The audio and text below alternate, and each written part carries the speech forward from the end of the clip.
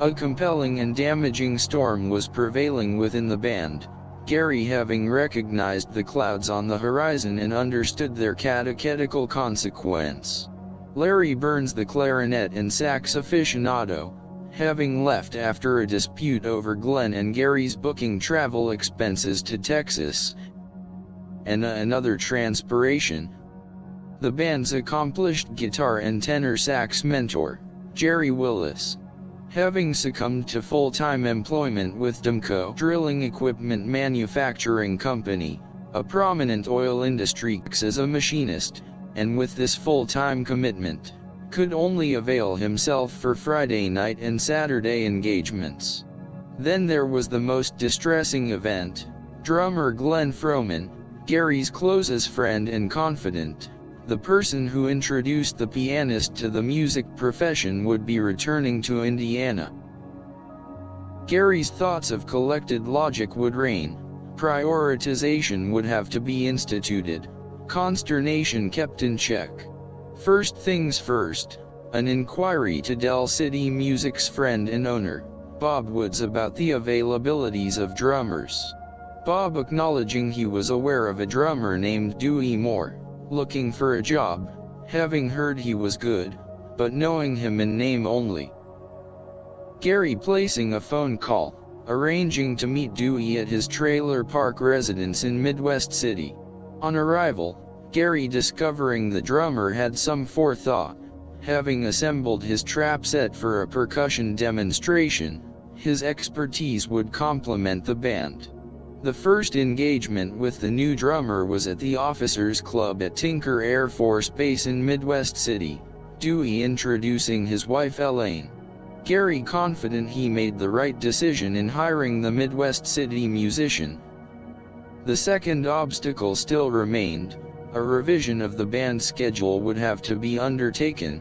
Jerry's limited to playing weekends presented a major problem. To book weekdays, another guitar player would have to be found. For the time being, the weekend engagements would have to suffice. The band playing their closing song, concluding the weekend at the Broadway Club, in the basement expanse of the 14-story Broadway Towers building, on East Broadway in Enid. With the band equipment stowed in Gary's car, the pianist and Jerry having agreed to retrieve drummer Dewey, having left with a waitress to see her home, asking to be picked up at her apartment on their way out of town. The two arriving at the apartment, Gary announcing their arrival with a brief sounding of the horn, an expectation that the percussionist would appear, but after waiting a reasonable time, they decided to make an inquiry, knocking on the door. The door opening, both witnessing the waitress in a state of havoc, flustered and upset, screaming that Dewey had forced himself on her and was physically attacked. Gary remained silent, listening to the accusations and her exclamatory notice that if he was ever in her presence again, either here or at work, she would notify the police and press charges of attempted rape. Upon leaving the scene, Gary was perplexed.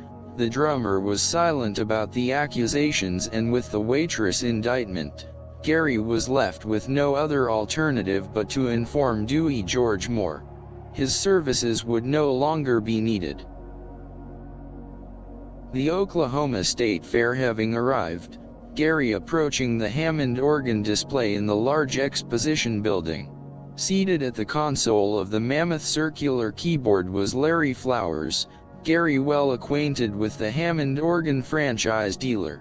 The displayed Hammond organ, its boisterous sound augmenting the building structure with its tonal ascendancy. Gary getting closer, noticing a familiar sound, the total rhythmic audio of a live percussionist, a drummer. This was not the synthetic rhythm sound that normally accompanied an organ, but the actual audio of a sideman. He could hear the snare, tom-tom, bass drum, and hi-hats and cymbals. Gary was intrigued. Larry, pointing to what resembled a control box latched to the side of the organ bench, explaining, "It was a Chamberlin Rhythm Mate, the electronic accessory providing continuous loop tape recordings of a live drummer. 14 taped rhythms being performed, with 3 variations for each, with a volume and speed control, producing Latin, swing, shuffle, rock and roll, jazz, waltz, two-step, brushes, and other rhythmic recorded venues, played through an amp."